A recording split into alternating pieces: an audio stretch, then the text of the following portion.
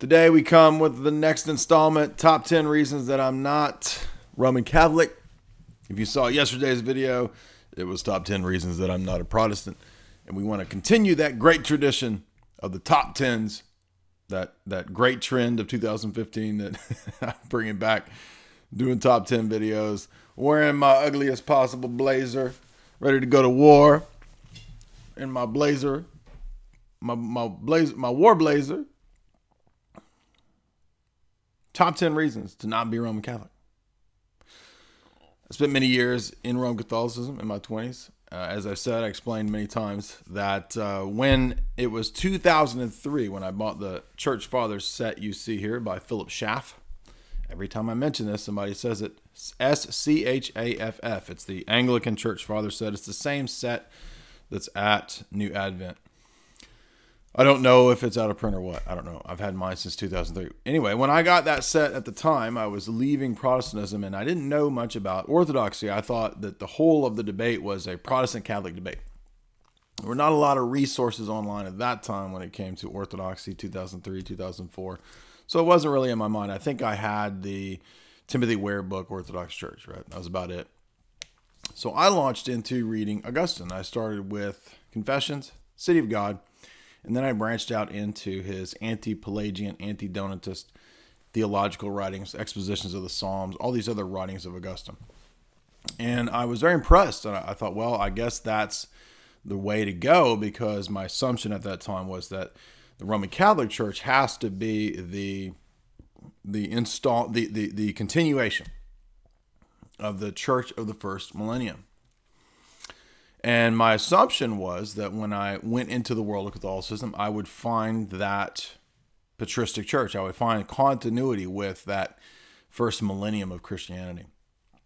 My assumption still was that because as a Calvinist, we held Augustine in high regard, my assumption was, well, he's got to be, the guy to go to.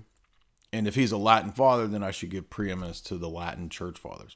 So I didn't really think much about the Eastern church fathers, right? I thought, well, Augustine had it all figured out, and then the Eastern fathers didn't really figure much out. I'm sure they had good guys. I just didn't see the importance of those guys at that time. So that sent me into the world of Thomas Aquinas. So here you see the Summa Contra Gentiles, the Catena Aurea, the Summa itself, and other Thomist works, as well as the rest of this whole shelf here being Thomists and Roman Catholic dogma and so forth. So I went into that world, and it took a few years before I was introduced to traditional Catholicism. In the world of traditional Catholicism that we've talked about many times, be it the Society of St. Pius X, be it the Diocesan Latin Mass, the FSSP, be it the Sedevacantists.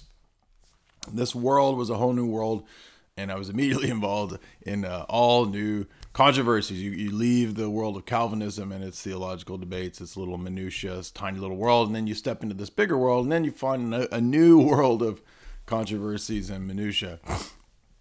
And so at the time, again, I didn't really have a lot of the nuances of Vatican II and all that in my mind yet. But after a few years, I launched into that. So I began to read books on Vatican II. And eventually, I read Vatican II itself. And then I picked up a copy of, as you've seen me point out many times, Heinrich Denzinger, who, by the way, is an editor. He's not the author of this book. This is a book that just simply lists the sources of Catholic dogma. So I started to read Catholic dogma, and I became convinced that the traditional Catholics were more faithful to Trent, right? If you see here is the Catechism of the Council of Trent. So I got that, and I read that. And I got my Ludwig Ott. This is 2005, 6, long time ago. I launched into this world, and I tried to solve the mysteries and the problems of Roman Catholicism. And the first things that came to the fore were obviously the disjunction between the pre-Vatican II papal writings and encyclicals and the Vatican II documents themselves and the post-Vatican II writers and popes and encyclicals. So this is an immense field. It's a lot of theology, a lot of writing, a lot of authors, a lot of people, Jesuits, Thomists, jurists, canon lawyers. It's a whole bunch of stuff that goes into the question of, is Vatican II a break with the Tridentine era of Catholicism, or is it somehow meshable? Can we somehow put these two systems together? And at the time, it was just a question of that validity of these two, post 1965 developments and pre 1965 dogmas.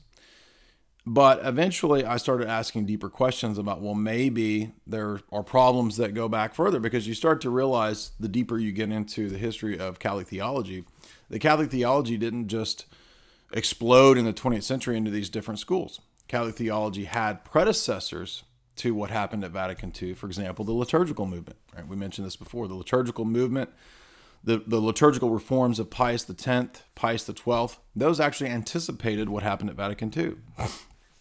And as a trad, I didn't really understand this. I just thought, well, after Pius XII, it's all a bunch of liberals, right? But this is just to give you some context as to what led me down this route and why I came to eventually reject Roman Catholicism. And it centers primarily around the doctrine of the Church, the papacy, and Vatican I. Those are the central reasons to reject Roman Catholicism. So let's start with the first one, which is the papacy. If the dogma of papal infallibility is the foundation stone of the Church, that is what Vatican I says. Posterior Aeternus is very clear. We've done many videos. We've outlined this many times. I'm not going to rehash all that. I will put below a couple articles in the comments. I'll link 2 articles in the comments where I've covered this in detail. If you want to read the actual citations, it would take forever if I just sat here and read all the citations. So we know the elements that are laid out in Vatican I as to what makes the Church one, what makes it visible, what makes it unified, what makes it have its force and power in the world, and that's the office of Peter, the See of Peter. The See of Peter cannot ultimately be divorced from Rome. It always has that connection. Even during the Avignon papacy, it still can't be divorced from Rome. And that's made, again, very clear at Vatican I in canon law and many of the documents that we've covered recently. So the question then is that if this is the one true church, then there ought to be a continuity, there ought to be a consistency. And most Roman Catholic apologists will admit, as Ibarra did in the debate, if you can find a dogmatic contradiction, then you've disproven the whole Roman system and the whole papacy, because it's all built on this house of cards, you see. So the first doubt and the first question that came into my mind is, again, why, if this is the foundation stone of the actual praxis of the church, wouldn't it be the first dogma that is defended and defined at the ecumenical councils? Wouldn't Nicaea or perhaps an earlier council like Gangra have dealt with this dogma itself? Why is this the last extraordinary dogma? Right? Well, last in the sense of the last ecumenical council, right? For the Roman Catholics, that is. And then that, I think, leads to the issues that I raised in the top 5 reasons top 5 easy ways to refute the papacy. And the second of those top 5 reasons, I'll have that link below. You can read all this. This is not my second reason not to be a Roman Catholic. This is just the top 5 reasons that are easily demonstrable proofs that the Roman Catholic Church has changed its position dogmatically.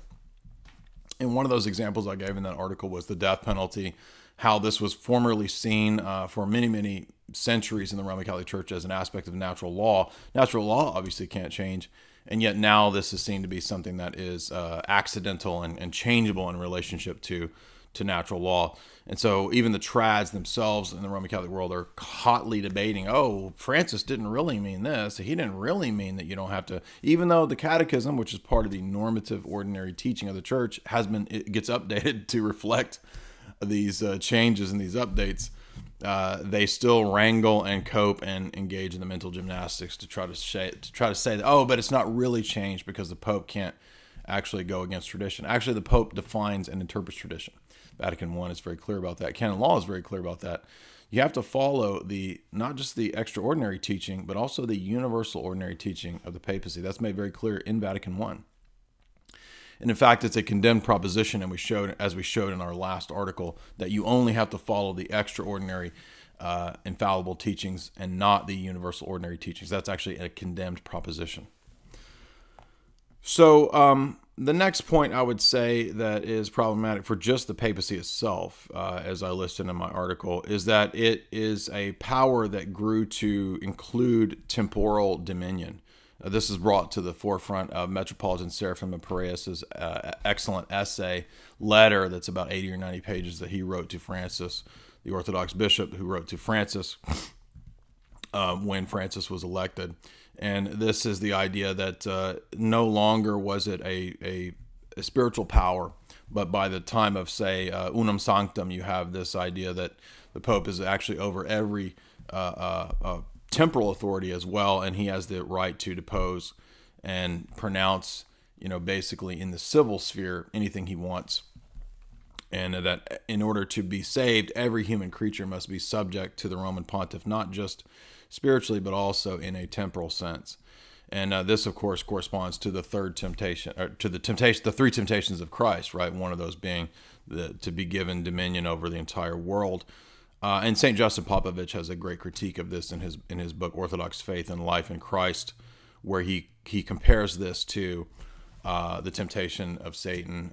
Grand Inquisitor chapter of Dostoevsky compares it to the temptation, and along with that, what has historically helped to prop up the temporal authority of the Roman See, and it's basically God Emperor status in the civil sphere as well as the spiritual realm, were a bunch of forgeries. The donation of Constantine, the pseudo-Ambrose writings, the Samachian forgeries, the pseudo-Isidorian decretals, the Gratian decretals, texts like the Errors of the Greeks that Aquinas relied on, which are all now admitted and known forgeries. Even the Vatican itself admits that all these documents are essentially later forgeries. Well, for centuries, those were used to prop up the authority of the Pope in the temporal sphere, among other things, right? Dictatus Papae is another one of these great ridiculous documents, which are no longer appealed to by the Vatican itself, hence the scandal and doublethink of the Roman Catholic traditionalist world, right? Trying to reconcile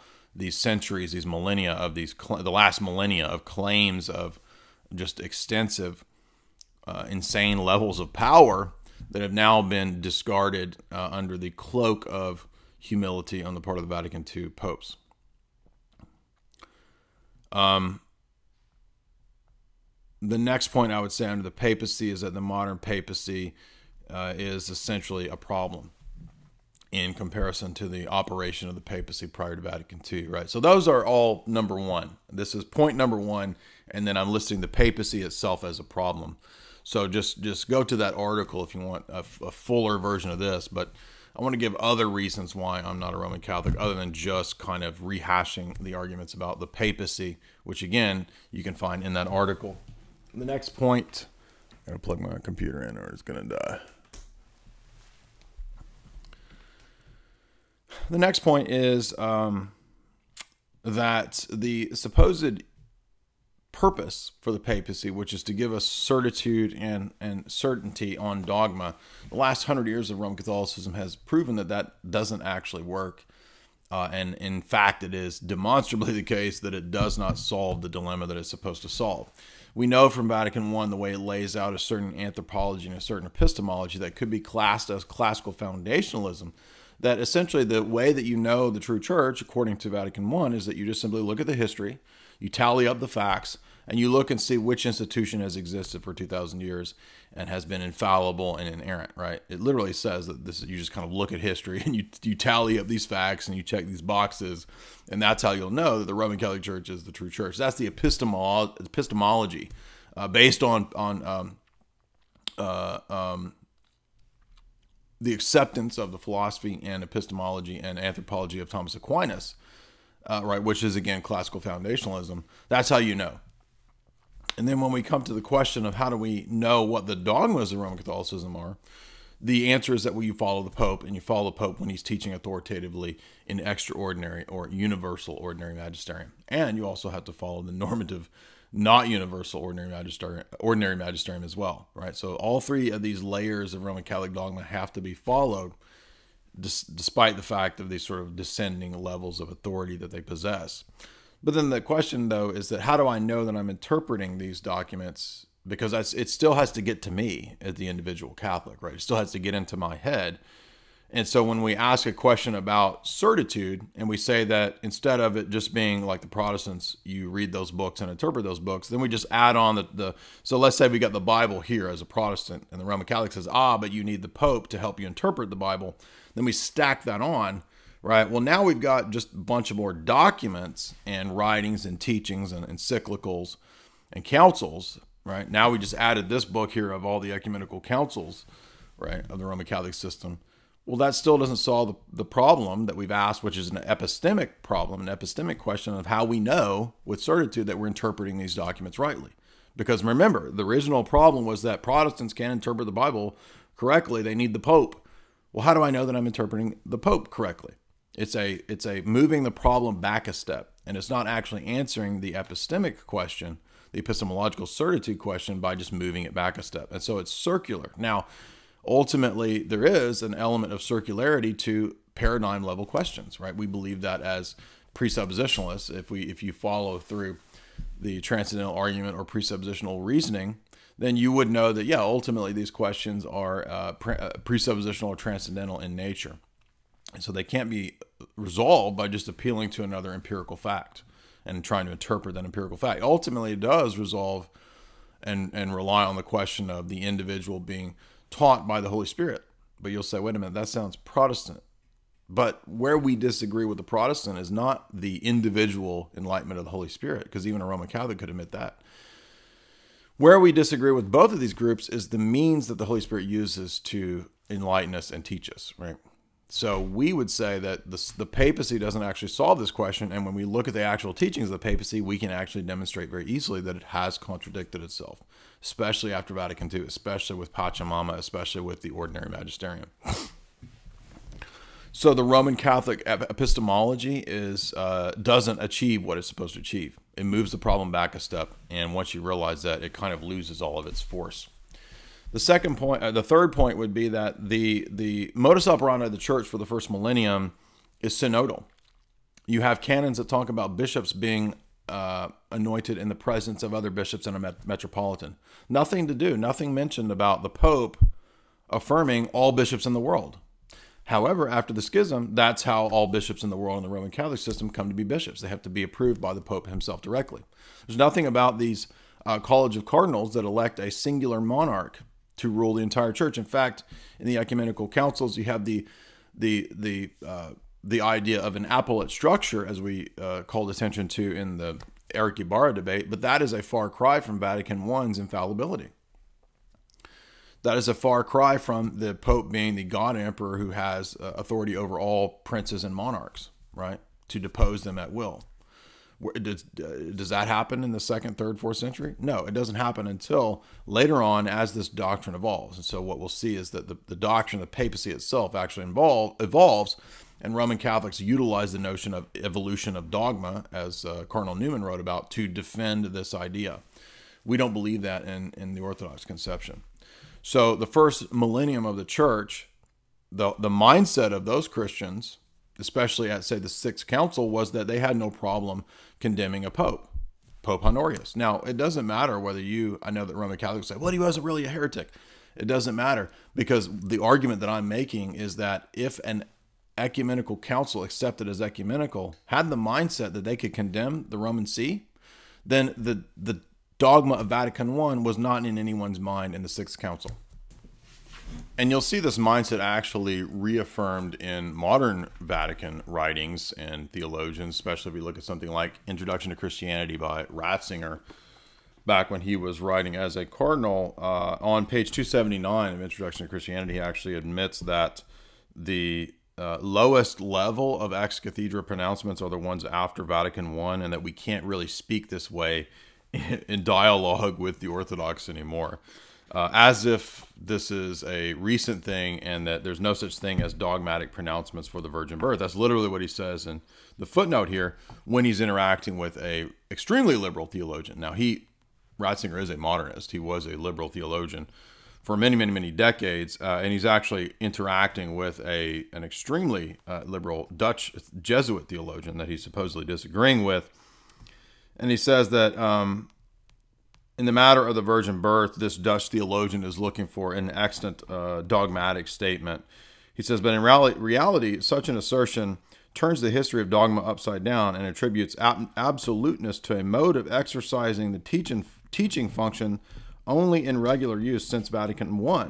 This is unacceptable in view of the dialogue with the Orthodox, but also from the very nature of the matter itself. And even Schoenenberg, this Jesuit theologian himself, does not stick to it through the thick and thin. In fact, dogma as a single tenet proclaimed by the Pope ex cathedra is the latest and lowest way of forming dogma. The original form in which the Church states her faith in binding way is the creed or the symbol in the profession of faith. And then he goes on to say to look for dogmatic statements like this prior to Vatican I is absurd. Well, that's an admission that Vatican I is a innovation, that it's an evolution of doctrine and praxis for the Church. Of course it is. Thank you for that admission. And by the way, he has many other such admissions, such as his admissions in his other writings about the Orthodox Church, continuing the modus operandi of the Church in the first millennium. They're famous statements, by the way. That's not me making it up. I'm not taking them out of context. So we see a synodal church, and we don't see an autocracy in the first millennium. And the rise of autocracy grows to new heights after the schism in the first millennium. The next problem, the next reason I would not be Roman Catholic is the contradictions of Vatican II. Vatican II in many places contradicts prior dogmatic teaching. And I'll go to some of these examples for you, some of the more blatant examples, one of which would be the ecumenical movement itself. If you read Mortalium Animos, the famous encyclical of Pius XI, in the 1920s, it absolutely condemned as apostasy all forms of interfaith gatherings. And that document would actually be classed under universal ordinary magisterium because it was normative for the entire Roman Catholic communion. Vatican II is the complete official papal Roman See acceptance of the most extreme forms of ecumenism, all the way up to what we see now with Pachamama. So, for example, if you look at the decree on ecumenism, there is very early on in section 3 a denial of the unity and communion of the Church to now be something that is dispersed amongst many conflicting groups. So you have an outright denial of what in Denzinger would be called the doctrine of no salvation outside the visible constraints of the Roman Catholic Church. Pope Pelagius II, Pope Eugenius IV condemned the idea that there are, in fact, martyrs outside of the Roman Catholic communion. Vatican II, in its documents on ecumenism, admits that there are martyrs outside of the Roman communion. So I'll give you those right here. This is Denzinger 247, which goes on to state that there are absolutely no martyrs outside of the communion with the papacy. We're not talking about martyrs outside of generic Christianity. Martyrs outside of the communion with the Pope himself. This is restated in Denzinger 714 at the time of Florence, where it specifically states that even if you die outside of communion with the Roman bishop, you are not a martyr. So there are no martyrs outside of the communion of the Roman Catholic Church. Now, I am very aware of baptism of desire and all these different debates and so forth within Roman Catholicism. But my point is that you can clearly see that Vatican II is taking ecumenism and moving it into the point to where there's now actually communion with people who don't have the same faith. This is proven by the fact that the Uniates have always been brought under the umbrella of the papacy, even when they reject Trent, Purgatory. They hallow St. Gregory Palamas. I'll include the video from David, the real Medwhite, one of our buddies, below, where he actually shows that Uniatism, the Uniate Byzantine Eastern Catholics themselves refute the absurdity of Roman Catholicism, because you have people allowed under communion who don't have the same faith. They reject Purgatory, they reject Trent, they reject created grace, right? They believe in the Eastern Orthodox theology, a lot of it, And then they turn around and are told that if they accept the papacy, they can be in communion, even though they don't hold to the faith. And thus you see the changing of position on St. Gregory Palamas, right? For ecumenical reasons, he's now a saint, according to John Paul II. So it's just absurd. As we move through Vatican II documents, we're told in the Decree on Ecumenism that prayer could be made in common with people who affirm heresies in Section 8, that there is a communio in sacris with heretics, again, in Section 8, also on page 534, if you have this version, that there are now schismatics and heretics who are martyrs and who build up the church. This is Section 15. Remember how night and day this is with the two sections of Denzinger that we just mentioned. And then when we move to the clearest example, if we look at the document, well,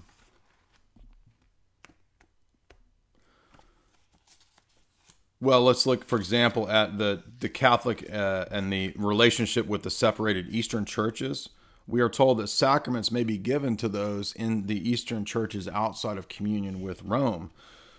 So this is actually contrary to Lateran 4, Constitution 3 of Lateran 4 on heretics, which says that no sacraments can be given to those outside the visible communion of the church. It also goes against Gregory XVI and Pius IX, who taught that those who eat the lamb outside the church will perish.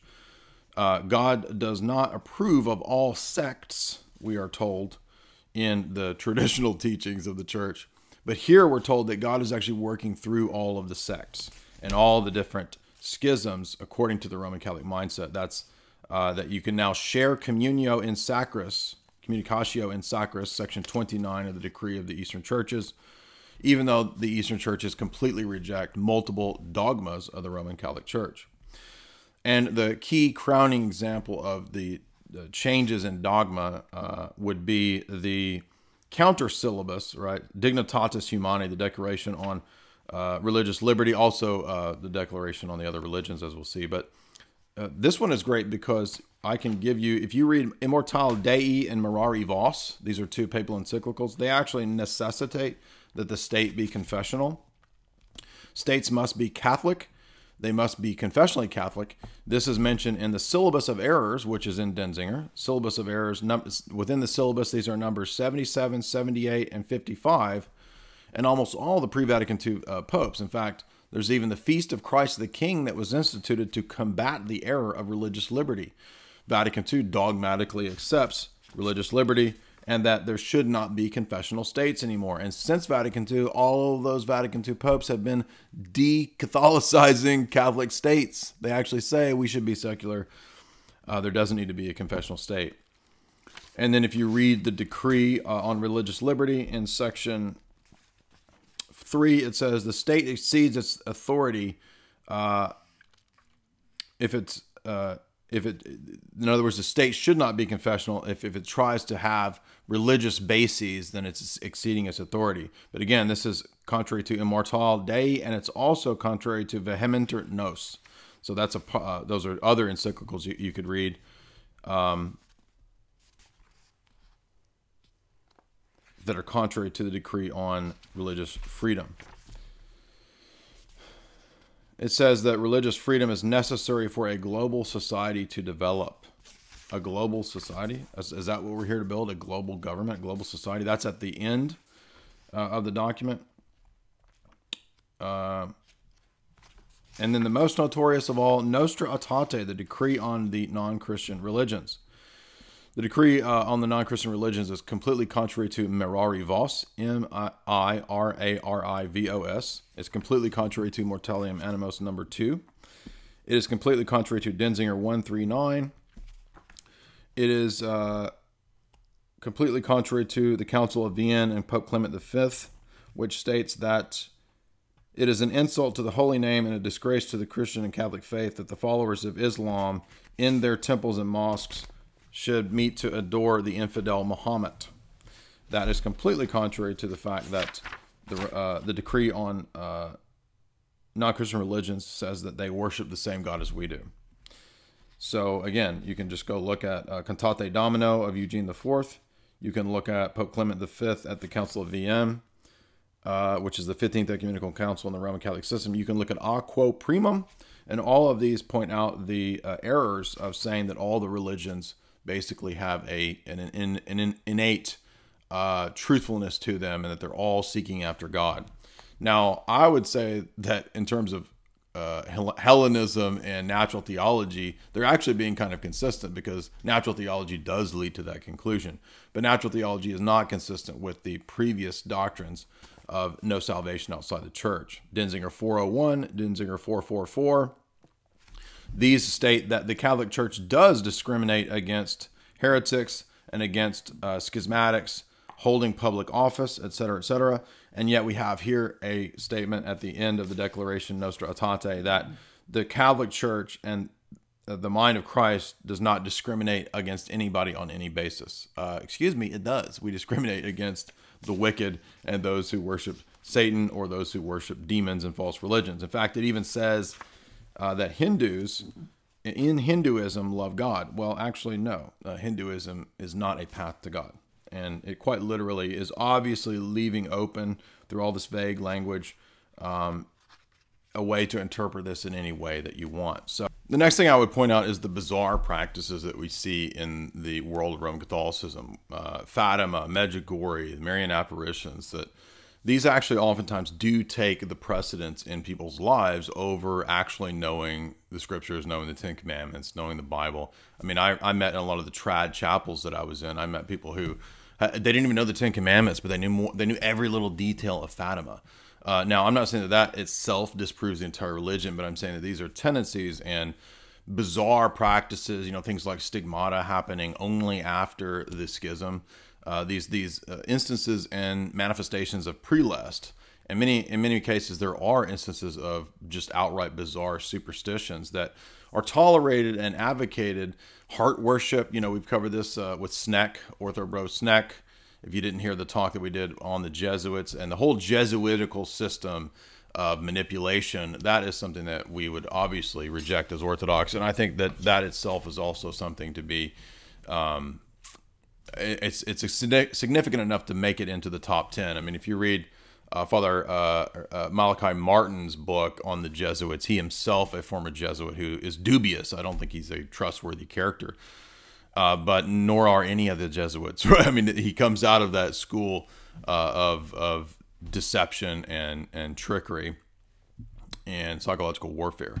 And so he's a perfect exemplar, himself admitting that this whole institution is nonsensical, as well as undermining it and being part of the problem at Vatican II. Malachi Martin was actually at Vatican II, and he was involved with Cardinal Bay as a peritus, and these guys are all a problem, you see.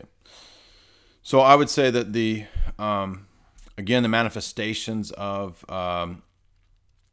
bizarre practices, the female quote-unquote saints who are obviously involved in histrionics and who liken their ecstatic experiences to sexual experiences, which we've shown many cases with Sneck, Orthobro Sneck. Go listen to that talk. I'll have that in the description as well, where we covered the Jesuits.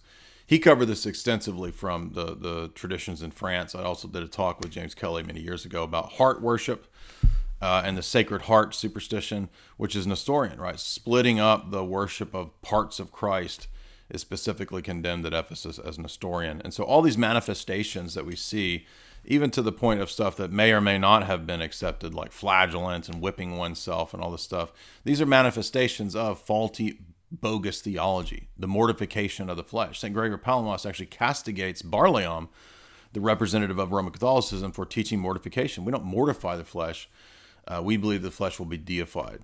So we don't think the body is evil. And I think that in Roman Catholicism, you have the tendency to those things. And so these bizarre practices are just manifestations of prelest.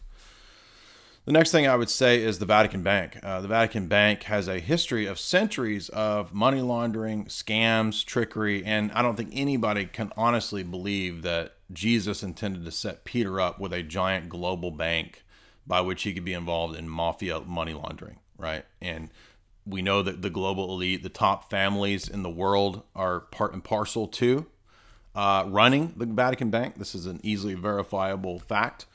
And those evil families are essentially closely knit for centuries with this Vatican Bank institution. And there's nothing like that in the New Testament. There's nothing like that in the first millennium of the church. Giant global banking houses involved in usury. Give me a break. The Vatican used to forbid usury. And after the Renaissance Hermeticist period of the Vatican, they actually affirmed the usage of usury. So you can actually blame the Vatican for the rise of usury in the Western world. But the Roman Catholics and the trads don't like to talk about that, because in the trad mindset, the problems of the church are post-Vatican II. They don't actually go back to the Renaissance, even though you can demonstrate that these problems go back to the Renaissance in books like Occult Renaissance Church of Rome. So the payment, debt, legal, Talmudic framework that we get in this idea of Anselm and God had to pay God off and this kind of stuff, the superabundant merits of the saints, the superabundant merits of Christ and Mary, this treasury of merits that then can be like a giant sky bank applied to your account, to your temporal punishments that you owe temporal punishments, right? And then you have to pay these off. If you do a devotion at this site, Marian site, the Pope has granted you 50 days of temporal indulgence. This is all nonsense, total nonsense, completely foreign to the first millennium of the church. Now, I'm very aware as a former Roman Catholic of how you try to justify this with, oh, well, in the early church, the bishop can impose a period of penance where you couldn't come to if you committed adultery, you couldn't come to communion for 40 days, a year, whatever. And so if the bishop wanted to, he could relax that temporal punishment. That is a far cry from this nonsense of this being calculated up as to thousands, 10,000 days in purgatory where you're burnt for, spiritually burnt for 1,000 years. This is all absurdity. And by the way, for many centuries, as I showed in my article refuting Dr. Taylor Marshall, who won't debate, who is a coward, by the way, he blocked me because he knows he would lose the debate. I actually showed from his article where he completely contradicts himself about the idea of inherited original sin. After Augustine, it was normative for many, many centuries in the West to have a doctrine of inherited guilt. Absolutely. It's mentioned multiple times. In fact, and I even point out in the essay refuting Dr. Marshall, 2 places where Denzinger explicitly contradicts itself on this very point. So I'll also try to include that below in the comments. So that whole payment, debt, legal system is just complete nonsense, completely foreign to the mindset of all the early fathers. They don't teach this. They don't operate this way. It's an innovation that evolves over time. And then when we get Anselm with the idea of God paying off God in this debt exchange, this leads to the reformers and their penal substitution theory, which leads to, as we said, Arianism or Nestorianism or some anti-Trinitarianism, to be consistent. The next point I would make is that the Roman Catholic Church has lost its liturgical heritage, and this is the kind of one of the key signs that the Roman Catholic Church is not the true church insofar as it has almost globally. Yes, there are some reverent Latin masses here and there. I understand that. But for the most part, the just aberrations and blasphemies and absurdities, everything from priests bringing the hosts in with drones, priests riding clown cars, circuses in the church, techno mass, using cookies, using pizza, using water, using beer, using Coca-Cola in communion, clown masses, puppet masses. Bergoglio himself, the Pope himself, presided over puppet masses. This is absurd. This is clown church. And so this shows, this is a sign to everybody that they have not only lost the faith, they've lost any sense of reverence whatsoever. And these abuses are not specific to some area. They're globally abuses in the Roman Catholic Communion because Vatican II is a giant innovation. It's a light years leap in innovation, way beyond any of the innovations before. So yes, in the Orthodox perspective, the Vatican has, in many instances in the last millennium, innovated in a big way. But Vatican II is a lightning years leap. And then when you get things like Assisi I and Assisi II, these giant interreligious prayer gatherings, which are other instances of apostasy according to Mortalium Animos. Now you get Pachamama, which is the next level, the next layer of that. So really, it's just following through in the logic, the dark logic of being more and more consistent with itself in terms of its innovations and apostasy. Ninth, I would say that the, and by the way, the Orthodox Church does not lose its reverence. Even, quote, liberal Greek churches in Orthodoxy still have reverent worship. So we still at least preserve, there's no clown masses in Orthodoxy. So we, one of the clear ways that we know that we're the true church is that we still preserve the reverent, holy, beautiful liturgical worship of God. And the Roman Catholic Church has abandoned this. And it's not just abandoned this in certain sections, it's abandoned it from the top down. If you read Auctorem Fidei, which is a condemnation of the Jansenists, Auctorem Fidei actually says that it is a condemned proposition to believe that the Holy See, the Roman See, can give bad and defective rights to the church as a whole. So every trad who believes that the Roman See has given these rights to the church, which they have, is also condemned under Auctorem Fidei. That's in Denzinger. Just go read Auctorem Fidei.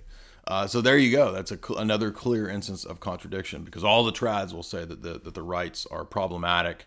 Most of them. Some of them will say that, oh, well, we could clean these up and we could have a reverent Novus Ordo Missae or whatever. But strictly speaking, typically most of the trads think that the fish rots from the head down, right? The problem is the papacy, if they're being honest with themselves, right? It's not that the papacy can't do what it wants to do, and Ratzinger is hemmed in by a bunch of liberals, and he's surrounded by liberals, he can't get his policies through. This kind of BS that we hear about, come on, give me a break. He's the Pope. If he wanted to, he could excommunicate every liberal out there, but he doesn't do that. And so the ninth point, I would say, is the theological points that we bring up, that we've done countless talks and lectures on. I'll include links below for each one of these points if you want to delve deeper into that. But the addition of the Filioque, everyone admits that this is an addition and a change to the creed. And we had previous popes who specified that the creed could not be changed. They actually agreed with us, the Orthodox. They actually signed on to the Orthodox Eighth Synod, right? Agreeing with us that the creed can't be changed. And then after that, successive popes said, oh, well, we reversed that decision now, and we decided that the creed can be changed. We can add the Filioque. We can upset the balance of the triad and the monarchia of the Father. The Father is no longer the sole monarchia of the Godhead. Now the Son participates in his specific hypostatic property. And so we get from that error on divine simplicity, absolute simplicity, the modal collapse, we get the errors of created grace, which flow from that. We get the error of the doctrine of no nous and just a mind, intellect / body dichotomy, duality in terms of anthropology and their view of man. We get errors on Christology, where there's a lot of Nestorianism in Latin Western theology. Even in the Roman Catholic circles, they're Nestorian oftentimes without even knowing it. We get the beatific vision heresy, which is Origenism and which is Platonism, directly out of Origenism and Platonism. All of those things are completely rejected in the Orthodox Fathers. And if you go back to the ecumenical council, that's the Sixth Council, specifically the disputation with Pyrrhus, you'll see that St. Maximus bases his Christological arguments on the essence-energy distinction. And the council includes dogmatic statements about the essence-energy distinction in Christology. So the Roman Catholic Church no longer teaches those things and has explicitly, in many cases, denied the essence-energy distinction, or actually said contradictory things to allow the Uniates to come in, while they also affirm things like Trent or Vatican I, where divine simplicity negates and excludes the essence-energy distinction. The acceptance of Thomism, obviously, as the official philosophy of the Church. We could never unite with Thomism. Even Gennadius Scholarios in the Orthodox Church says that the main problem with us is that we could not ever accept Aquinas' divine simplicity doctrine. And he's one of the most favorable to Aquinas amongst the Eastern theologians. So if we read The Debate with the Barley Mite by St. Gregory Palamas, which I've covered many times, you see very clearly the two triadologies, the two Christologies are night and day. They don't match up. They're totally different. That whole book is saying that Roman Catholicism is heretical. So much for the ecumenical movements to try to blend Palamas with Aquinas. the last point I would say is that the Roman Catholic Church basically is, in our day, a tool of globalism. It's a tool of the international Anglo-American establishment primarily. This came into being mainly at the time of and after Vatican II, and this is detailed by the traditional Catholic lawyer David Wimhoff himself. David Wimhoff is still a traditional Catholic, and he's written a giant 800-page book with 1,000+ footnotes or so, documenting the CIA's usage of the Roman Catholic Church for its doctrinal warfare program. Again, he's not a conspiracy theorist. He's a traditional Catholic lawyer, and he's gone into great detail in his book called The American Proposition, John Courtney Murray, Time Life Magazine, right? And The American Proposition, the CIA's doctrinal warfare program using the Catholic Church to turn it into an institution that was used for the promotion of Americanism during the Cold War. And so that, I think, completely puts the big puzzle picture. You can have all the theological debates, that's fine, but this is an important puzzle piece for geopolitics, because the Roman Catholic traditionalists will say, oh, it's the Freemasons, and oh, this group, this. But this actually is the missing puzzle piece that, and I've got an entire shelf up there of just analyzing Vatican II. From the SSPX, from the Sedevacantist, from the Normie traditionalist approach, Michael Davies, you name it, Lefebvre. I've got all those guys. I've read all their books. Gomares, Christopher Ferrara, all those guys. And the key here is that they're missing the puzzle piece that David Wimhoff has, the key puzzle piece, which is that the Roman Catholic Church has completely been utilized now as a tool of the CIA, particularly at Vatican II and afterwards, for its Cold War Americanism project. And for me, that was the final straw in terms of the understanding Vatican II, because if you just think about it in terms of commies and Freemasons, you're missing the biggest puzzle piece of all, which Wimhoff has shown beyond any shadow of a doubt. So there's some other runner-up critiques that we could make, like randomly picking out guys like, oh, we follow Augustine and Aquinas, like that's our two dudes, right? Like giant shelves of Aquinas, right? But no, wait a minute. This is a church that's ecumenical, oikumene, in the truest sense, in the classical sense, meaning the empire, right? The emperors called the ecumenical councils, not the popes, right? So this is a church that is supposed to be universal. How can a universal church be embodied in one dude? And so what we get in Roman Catholicism ultimately is sola papam, right? The Pope alone. And what does all of Roman Catholic apologetics ultimately end up being?